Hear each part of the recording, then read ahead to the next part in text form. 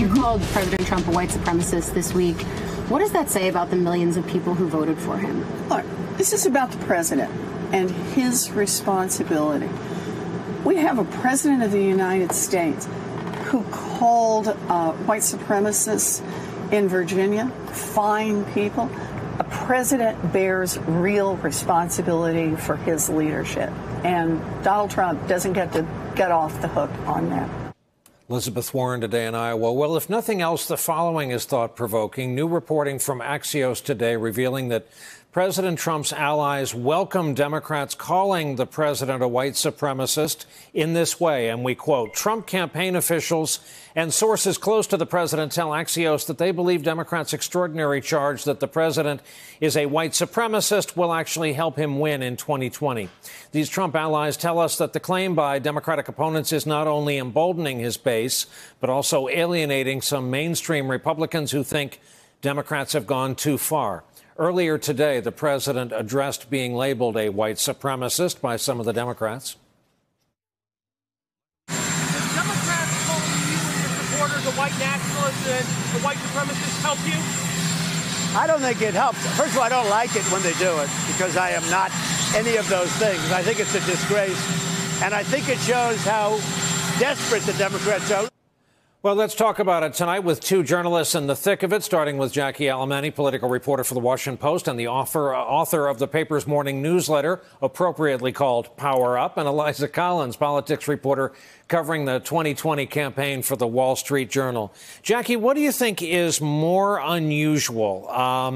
The fact that Democrats are saying the president is a white supremacist, or the fact that people in his orbit are saying, we're fine with that, it gives us something to fight back on? I think if we take a step back here, I'm not sure anyone would have expected in 2015 for the entire field of, 20 plus Democratic candidates to be calling the president of the United States a white supremacist. That is a startling fact in and of itself. And I would say the more predictable line here is that his campaign believes this is good for Trump, just in the way that they believe that impeaching the president would be good for the president electorally as well, because it helps further this partisan divide and helps the president with this message that he's been fueling through either explicitly racist language or through more coded language, which is that, the subsidiary of Republicans versus Democrats being this is a racial battle, whites versus minorities, invaders, all of this really damaging rhetoric that the president has been consistently using. But, at the end of the day, I can't quite see practically the means what exactly the Democratic candidates hope to achieve by calling the president a white supremacist, other than it checking off a box. I'm not sure necessarily there's any Republicans out there who are going to hear, Elizabeth Warren call Trump a white supremacist and therefore change their minds. Eliza, same question, though. I imagine neither option is great for our country. Right. Well, I think Jacqueline's point about Republicans being swayed either way on this, I think those sort of mainstream Republicans that the Trump campaign is arguing it will help them with. I have my doubts. This president has done all sorts of things, and if they're sticking with him or they've left him, they're probably not going to be swayed. But what Democrats do risk with the white supremacist comment, and this might be what the campaign is sort of clinging on to, is what happened in 2016 when Hillary Clinton called some of the president's supporters deplorable. And the Trump campaign really used that and said she thinks that you are deplorable and for voting for this person, and it really emboldened his base. And I think Trump supporters are hoping that something like this they can open it up to the base by saying, by saying that this president that you support is a white supremacist, they're saying that you are white supremacists. Now, we saw Elizabeth Warren. She is not saying that. Democrats are not saying that. They are being very careful to push this right at the president's feet only. But that is a risk, and I think that is something that the president's allies might be sort of hoping they can do with these comments. Jackie, tell us about your reporting on Charlie Cook. I'm going to go ahead and assume that most folks watching this channel at this hour on a Friday night know the name Charlie Cook. If they aren't subscribers, they know that the Cook Political Report has been one of the Bibles of political reporting in this country over decades. What is he prepared to declare? Yeah, well, and actually, I think our conversation about the term white supremacy really segues perfectly into this conversation. So what Charlie Cook is arguing in the 2020 Political Almanac is that the president is actually more of an underdog than I think people are assuming, despite, a lot of the Democratic bedwetting, hand-wringing, and a lot of the political columnists who have been saying, this election's a done deal. Democrats have lurched too far left, and the president's incumbency advantage is too great to overcome. But actually, a lot of the historical factors that worked to the president's advantage are unlikely to be repeated this time around.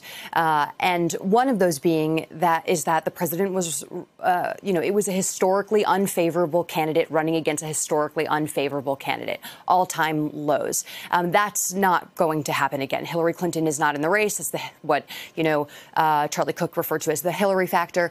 There's also the fact that it's unlikely that the president would win the Electoral College again without winning the popular vote. That was the first time in 140 years that had happened. And then there's also this idea that the president's approval ratings are really fixed. And that's where I think this white supremacy argument comes into play. There are a fixed amount of people, to roughly 35%, who are solidly on the president's side, no matter what he does, no matter what he's called. They're Trump supporters. Then there's this 45%, which are firmly opposed to the president.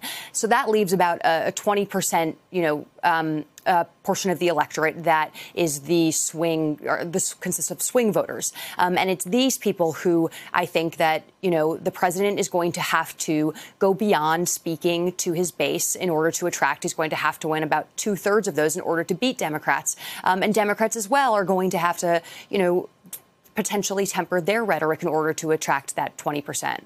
And Eliza, what is the 30-second version of what's going on with Bernie Sanders and his campaign? Well, Bernie Sanders is one of the candidates that Republicans are saying is too far left out of the mainstream. But what he has really done is he has kind of created that what he was talking about in 2016 has actually become a reality for much of the field. And so he's not necessarily very unique. And while he is in second or third place in most polls, he's not really rising. But we are seeing people like Elizabeth Warren, who has very similar policies. She is rising. So Sanders is trying to kind of do something different here.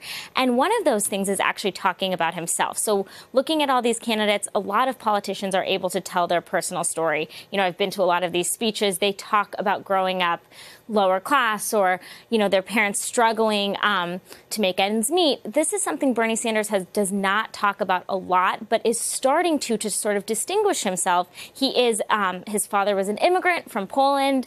And so we saw him talk about it this week with this anti-immigrant manifesto coming out of the El Paso shooting. He was connecting that, saying, I know what it's like to grow up in an immigrant family. And it's something that is really rare for Bernie Sanders. And so we may be seeing that more as he tries to stand out. Hey there, I'm Chris Hayes from MSNBC. Thanks for watching MSNBC on YouTube. If you want to keep up to date with the videos we're putting out, you can click subscribe just below me or click over on this list to see lots of other great videos.